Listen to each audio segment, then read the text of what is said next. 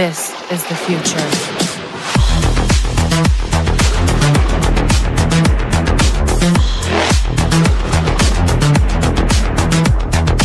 Evolution.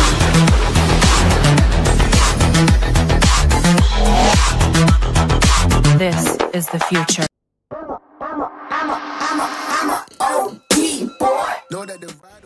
Hi guys, and welcome back to my channel. This is CriPt and this is season 2 of Minecraft episode 2. Now I would really like to ask you guys to stay tuned until the end, because I've got a very nice big announcement for you right at the end. So what this video is about is the village that I have discovered just on the other side of the hill. And in the meantime I actually went and created a road that goes there, plus a railway system. And I just want to quickly take you guys there and show you what the village looks like. So before we start, I just want to thank you guys for watching this video, and I hope you're going to enjoy it. Give this video a like and subscribe to my channel, and remember to hit that bell icon so that you can get notified of my further uploads. Feel free to check out my updated website and or join my Facebook group to get behind the scenes info. Just to make sure that I don't bore you guys to death, I'm going to speed up the walking process just a little bit.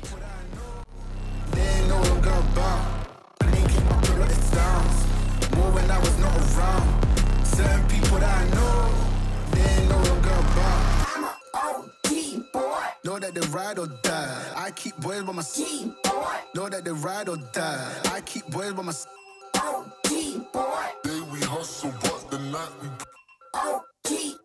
know that they ride or die. I'm a OG boy. Know that they ride or die. I keep boys by my side. Know that they ride or die. And here we are. Let's just quickly put my minecart back so that we can have a way back home to be riding in style. I put up this beacon obviously to indicate to me where this village was located.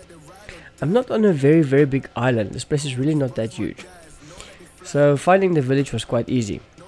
And it also looks like we're on some kind of a coastline, or it could just be a massive lake. I haven't explored anywhere further than this village yet. So the village is very small, and it's really strangely laid out. The automatic generation of the villages are not very spectacular. Even the houses inside is not built in a way that any normal human being, I think, will build a house inside.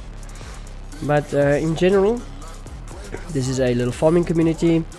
I don't see any what you guys call it, vegetables or anything, but there's a lot of wild horses. Maybe they were horse farmers or just plain villagers just living here. I tried to speak to this guy and he wasn't giving me much of anything. Some of the guys are traders, and then here we have a priest. We actually have a priest in the village. So this is a really weird layout for a church, you know. As I say, the villagers are living in these weird little houses that doesn't have much in it. So we've got a priest in the village. I think there's a tradesman, and we definitely have a smith. I saw a smith here.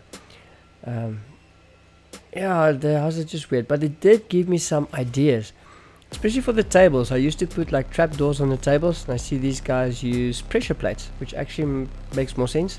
The table looks better, so that'll be my next way of building tables. They use some concrete. This is obviously a kind of workshop place with a stone cutter.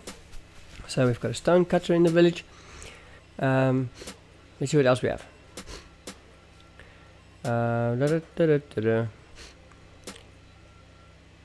Here's the horses, like wild horses. There's the smith.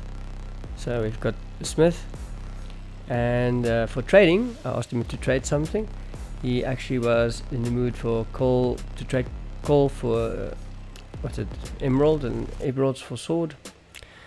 So that's that. It's not a very big village, but anyway, let's head on back to my farmhouse, which is almost the same size as this entire village combined, eh? And now for the announcements. Yes, I'm gonna start building a castle again, but this time I am being very clever about it. I'm updating and backupping my save files every build now to make sure that if something happens again in future, I can always load this world back. I will not lose this world again. Now I know you guys might be saying, oh, just another castle, oh, it's already so stupid. Yeah, but this time there's a difference, I promise you guys. I actually got my hands on the old Mojang Fortress build, the building book, and it's a very interesting book. It's almost like playing Lego with the manual. You know, if you buy one of those Lego models and you sit with the manual and you build step by step, that's exactly how the book looks. I'll show you guys in just a short while.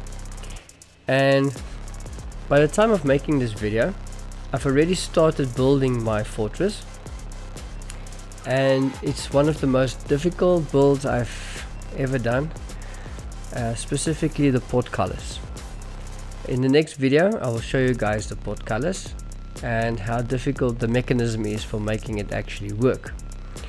So I have been busy with that, and it took me almost 3 to 4 days just to get the portcullis build correct.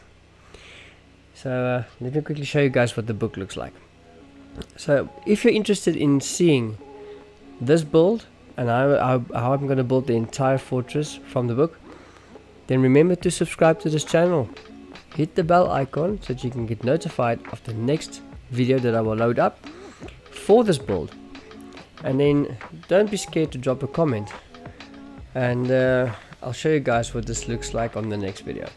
Trust me, this is difficult, but I love this manual. As you guys can see, it's a very nice manual, but yeah, the quality is not 100%, but it's fine. I like the way it shows you how to build a proper tower. It shows you how you can mix up the towers and put different things in it depending on your style, which I've already done. I've already changed my style. That, guys, is the portcullis. That's just the outer gate. That thing took me almost 3 or 4 days to get it right. And it's still not like this. I had to change it because of one flippant piston that's not working, and I cannot figure out why. But you see how complicated this mechanism is, how complicated the build is. And the book is not really all that clear in some places. I had to actually look for another YouTube video on a person that actually built the same fortress to see how they built this gate. And I followed step by step, and still there's an issue. So stay tuned for the next video where you will see how this castle is going to turn out. So anyway, guys, until next time, whatever you do, keep it safe. Cheers.